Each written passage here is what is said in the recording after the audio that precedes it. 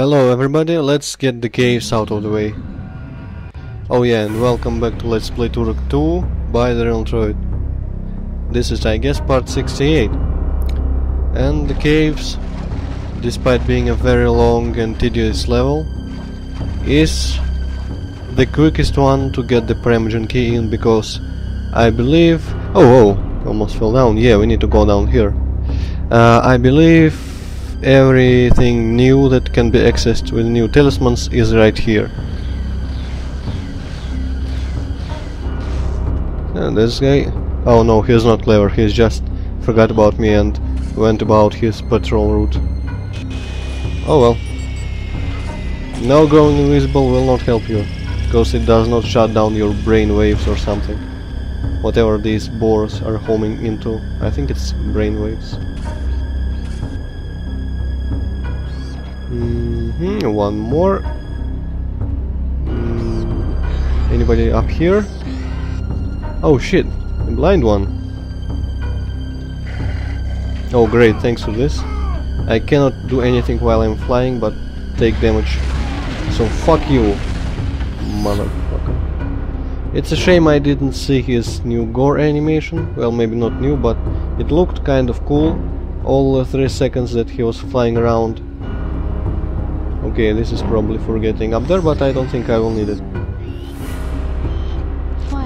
And this is kind of a new area. I hear blind ones. Suppose they're down there. Let's go around and see what we can get here first.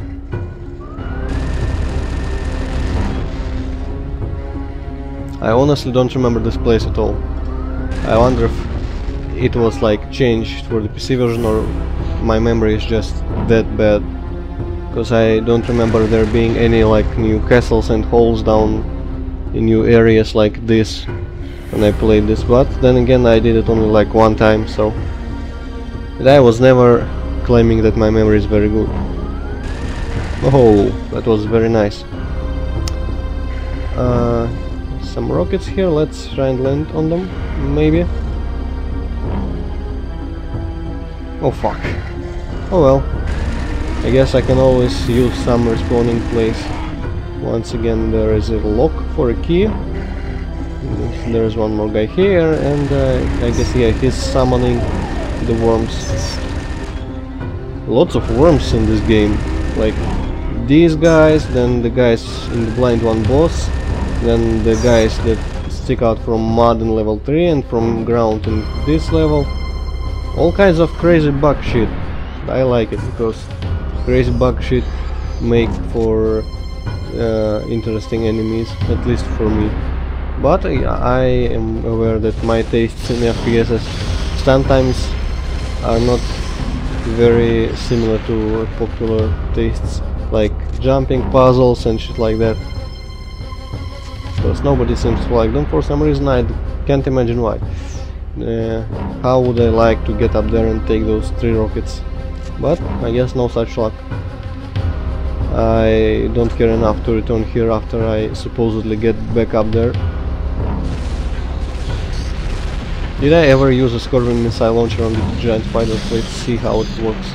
Well, it blows the shit out of the small spiders, that's for sure. And okay, I have 1 ammo left. Let's waste it on...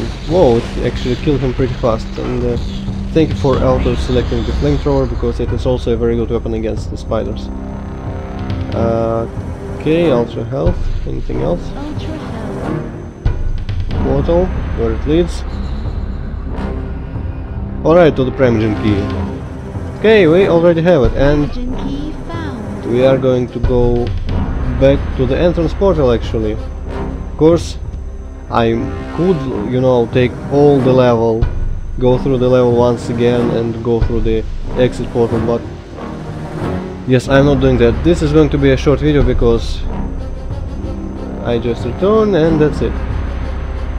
But we got this out of the way, and the next level, the hive, I don't remember at all where the extra stuff is in there. In this one I at least remember that place in which where we used the wind talisman, or how was it called, spirit gust or something like that. But in the hive I have no idea where in the level later or earlier is the secret stuff. Well, I suppose it's not secret, but the new stuff.